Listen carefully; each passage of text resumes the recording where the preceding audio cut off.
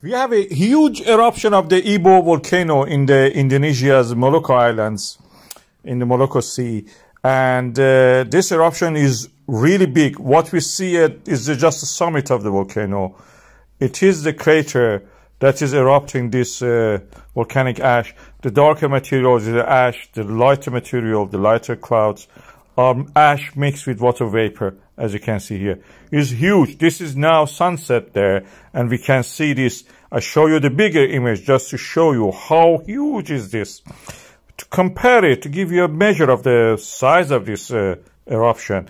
This is the Vegetesfiol Little Kotor Meradili volcano. I superimpose the summit crater, only the summit crater of the Ibo, and this is the size of it. It's huge. It is just a summit. The whole volcano is bigger than that.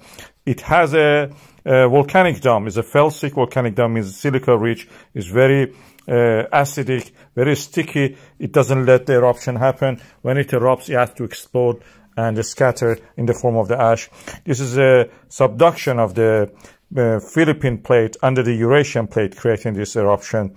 Volcano is like a pimple erupting from the bottom of the ocean upward.